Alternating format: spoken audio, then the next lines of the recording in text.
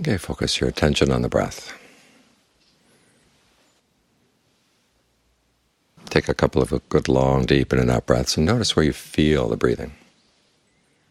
Let your attention settle right there.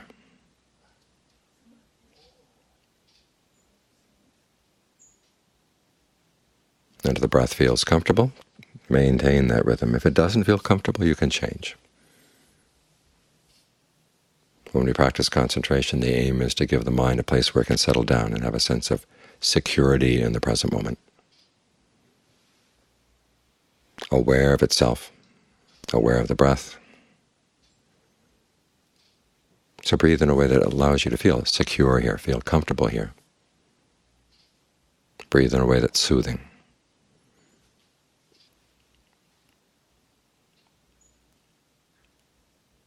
There are so many things that come in life that hit us hard. So there's no reason for us to treat ourselves harshly.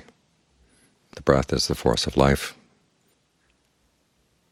And because we can change it in a way that gives a sense of ease and well-being. Otherwise, we breathe in an uncomfortable way, and it adds to our sorrow, it adds to our sense of being burdened. So try to find a breath that feels good, one that the mind can settle down with and stay, with a sense of interest, a sense of well-being. We've had a death in the community, and at times like this it's always good to think about why we practice, and realize that the practice is something we can hold on to in the midst of aging, illness, and death. The Buddha teaches us to look at these things squarely, to realize that once we're born, these things lie in wait for all of us: aging, illness, death, and separation.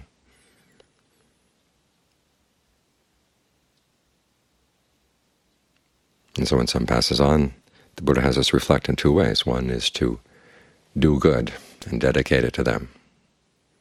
Because of the merit we do, other people, when they've passed away, they know that we've done that, dedicated to them, and they feel appreciation for that. That becomes their merit too. When someone has passed on, we can't talk to them directly, can't send them food, but we can send the current of the mind. And so you want to send a good current, a current that's refreshing, a current that energizes us and energizes them. This is why we practice generosity, take the precepts, meditate. To begin with, it's for ourselves and for others, but specifically when someone passes away, we do this so that we can put the mind in a good shape.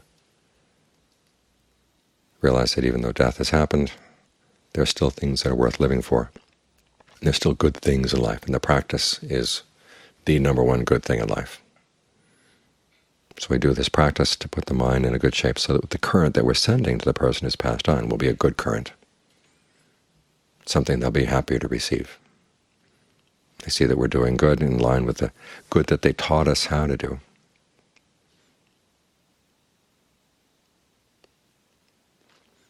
That will be comforting for them. So we're doing this partly for them. We're also doing it partly for ourselves. As the Buddha said, when someone passes away, you have to reflect. One, something happens at everywhere. There's a story in the canon. King Pasenadi has come to see the Buddha.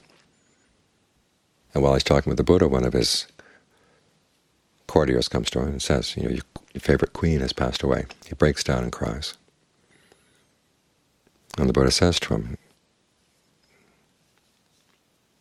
didn't you know that this was going to happen someday? And doesn't this happen to everybody? Is there anybody in the world who felt separation who doesn't die?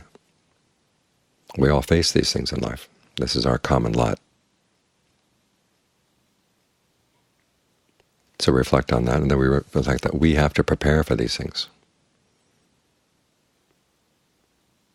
We're seeing separation now, and someday we'll have to face our own death. And are you ready? What good things do you need to develop in your mind that will enable you to feel confident that when you go, the mind will not be harmed by that, will not be taken down by that? Try to develop those qualities as you can. And this is another reason why we meditate. We're trying to develop the qualities that we'll need at that point. Because you have to be mindful, you have to be alert. You'll need concentration, you'll need discernment. These are the qualities we develop as we meditate. So as you meditate, you're actually preparing yourself,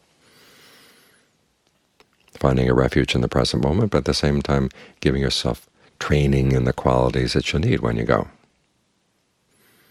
Because at that point, there are a lot of things that are going to be rushing in on the mind, and you have to be able to choose which is the most skillful thing to focus on. That's what we're doing right now. You focus on the breath. Other thoughts come into the mind, you say, not right now, not right now, and your ability to stay with the breath. And to put aside anything that's going to be a burden on the mind, anything that's going to pull the mind down. That's a skill that you'll need all the way through life and all the way through death, because death is something you do go through. It's not the end. We come out the other side with a new birth, a new identity, and you want that to be an identity where you can continue to practice, where you have the opportunities to hear the Dhamma, practice the Dhamma. In other words, you want a good rebirth. Ideally, we want to get to the point where we're not reborn at all. But that's not annihilation, it's nirvana, ultimate freedom. So death is not the end. It's something you go through. So you need the skills to go through it. Mindfulness and alertness are the skills in the beginning. Concentration, when you realize that at that point all you can focus on will be your awareness, awareness itself. Even the breath at that point will go away.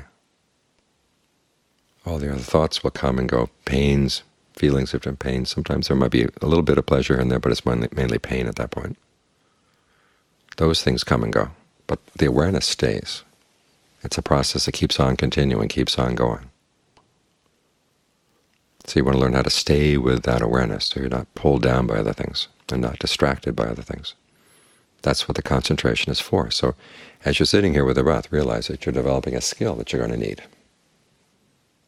The ability to stay with something good and comforting, something that's very close to your awareness. So when the breath itself no longer is there, you'll be right here with awareness. You'll be scattered off someplace else. Underlying this, all of this is the discernment you'll need in order to realize what's worth focusing on, what's not.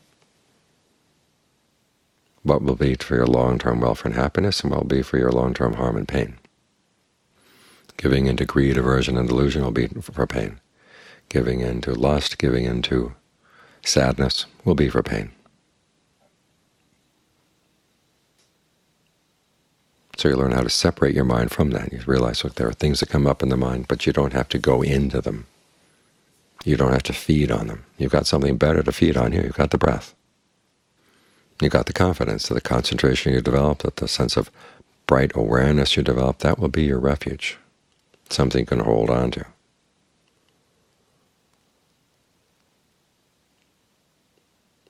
So these are two of the reasons why we meditate when someone has passed away. One is to dedicate the merit to them, because of all the forms of merit. As the Buddha said, meditation is the highest.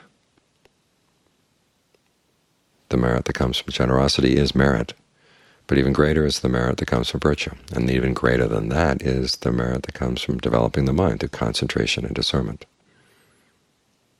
So you take that merit and you develop it, and then you dedicate it to the person who's passed on. If they find out that you've done this, either directly through their own awareness, or if they're told, say, by a deva, they'll appreciate that. That will be for their merit. That will lift them up too. And as I said, if they know that you're doing this, they'll be happy to realize that, okay, you've maintained the traditions that they've trained you in. Because that's a sad thing in a family, when someone in the family has been teaching you skillful things to do, and then when they go, you stop. So try to maintain all the goodness that you've learned, and the person has passed on. That way you keep their goodness alive, even though the body is no longer alive, even though they're not here to talk to anymore. At least the goodness that they've taught you, that can be their way of living on. And at the same time,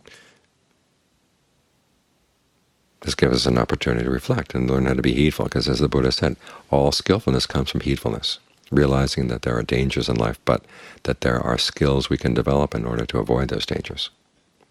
And those skills are our refuge, the skills of being generous, the skills of being virtuous, the skills of training the mind through concentration and discernment.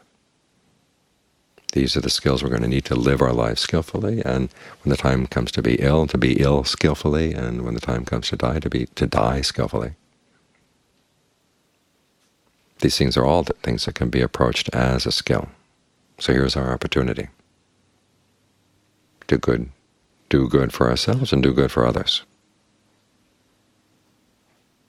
That's the best kind of goodness there is, and a lot of things in the world that you can do are good for you but not for others, or vice versa. It's good for them but not for you. But as the Buddha taught, and everything meritorious is good all around. It's a goodness that doesn't create divisions. The goodness of the world is in terms of wealth, status, praise, sensual pleasures. And because that kind of goodness doesn't spread around. In other words, one person has these things, it means that somebody else has lost them. When you've got the people who gain and the people who lose, that creates divisions. But with merit, nobody loses. Everybody gains. And as a result, it overcomes divisions. It's what brings us together. And when the time comes to go, you can still develop merit as a way of, as I said, keeping the goodness of other people alive and sharing some of our goodness with them directly through the mind.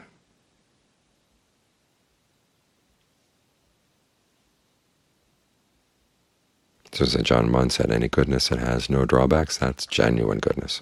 And this is what we're doing right now.